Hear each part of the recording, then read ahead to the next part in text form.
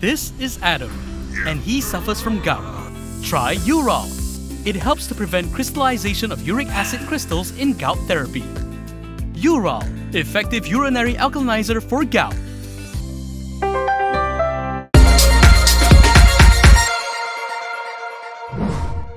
Good evening, I'm Camelia and this is Kini News. The MACC investigation into former Finance Minister Daim Zainuddin was back in the headlines today, with MACC Chief Azam Baki saying that the agency had received the green light from the Attorney General's chambers to charge him in court under the MACC Act last week. However, he said they were unable to proceed with the prosecution as Daim had been in a hospital for unspecified health reasons. Speaking to Malaysia Kini, Azam expressed his disappointment over Daim's doctors' alleged failure to be upfront with the MACC investigating officer on why the retired politician was deemed unfit to be present at court. He said when the investigating officer notified his lawyer that Daim needed to be present in court, the counsel informed the MACC that Daim had been admitted to a private hospital. Azam added that the doctor treating Daim did not reveal why the tycoon was warded and instead gave them the runaround on his condition. He said the MACC has the option to bring the judge to the private hospital where Daim is warded for his charge to be read out. However, this would not be their first option unless the situation warrants it. Previously, the MACC had confirmed to the media that Daim was being investigated for alleged corruption and money laundering. They had also seized Ilham Tower, a high commercial value building owned by Daim and his family. They are also reportedly looking into Daim's businesses and how the corporate figure obtained all his assets. Daim and his family members turned to the civil court to halt the MACC investigation against them. In a statement responding to Azam today, Daim's wife, Naima Abdul Khalid, contended that the tycoon is prepared to face any criminal charge, even if it takes place in the hospital. She stressed that he was not using his hospital stay as an excuse to evade being hauled to court. She said subject to the permission of the hospital and medical team, Daim is prepared to face this political charge in the hospital itself and would leave it to Azam and the MACC to decide. Naima also rubbished Azam's claim that the anti-graft agency had notified Daim's legal team a week ago that he would be charged. She further refuted the claim that this could not be done as her husband was hospitalized.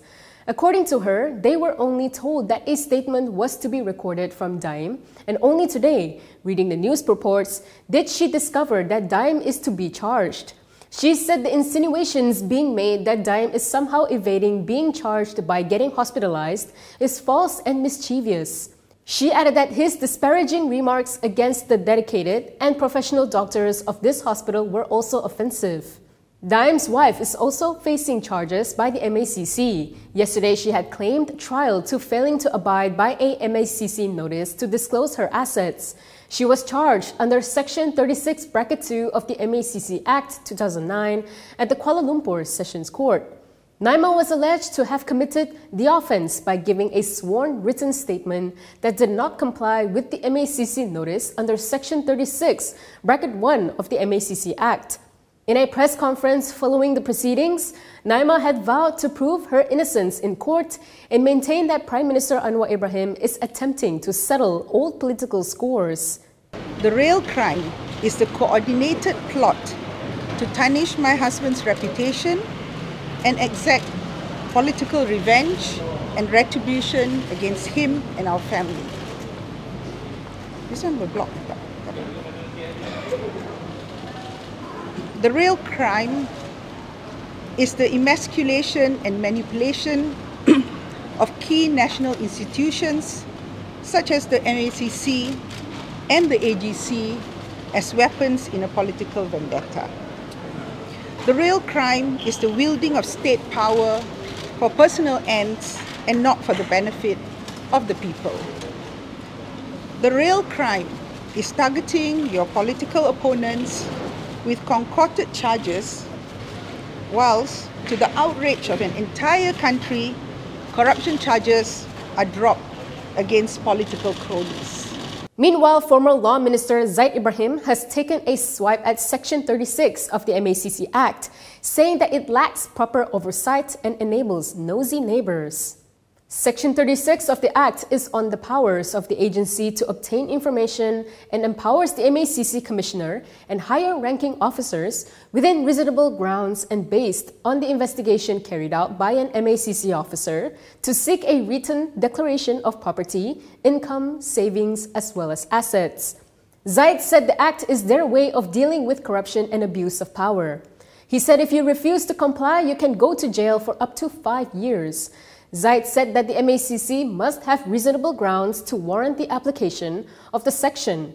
However, he said in our country, the test of whether MACC has begun an investigation and whether they have reasonable grounds to compel the issue of the notice depends on the agency. He also called for MPs to re-evaluate the law, citing the UK example in which the court, rather than the investigating authority, may compel an individual to disclose their assets. He said there must be safeguards against improper and excessive use of investigative powers, and laws must always be fair and just in their application.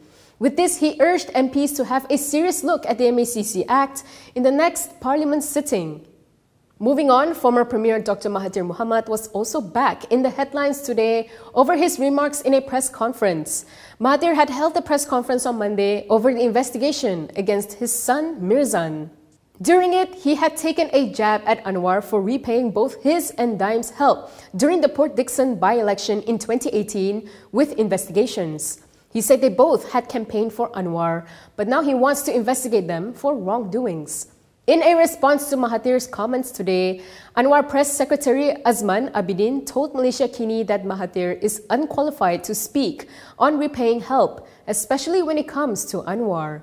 He claimed that Mahathir had plotted against the Pakatan Harapan chairperson as early as the first week after the coalition had formed the government in May 2018. He revealed that Mahathir had called for a meeting with Harapan's leaders, where each party president was allowed to name candidates that they felt were suitable for the cabinet.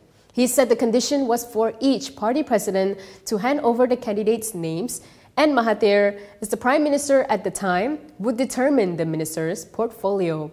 However, he said when Mahathir announced the ministers, he named 4 PKR leaders who were not suggested by then PKR President Wan Azizah Wan Ibrahim.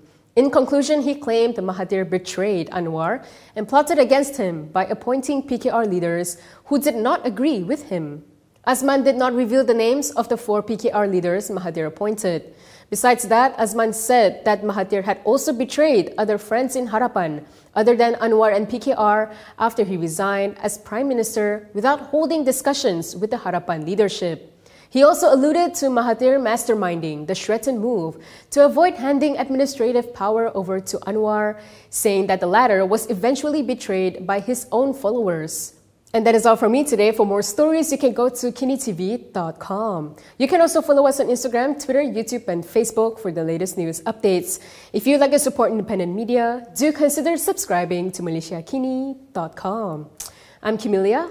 Thanks for watching.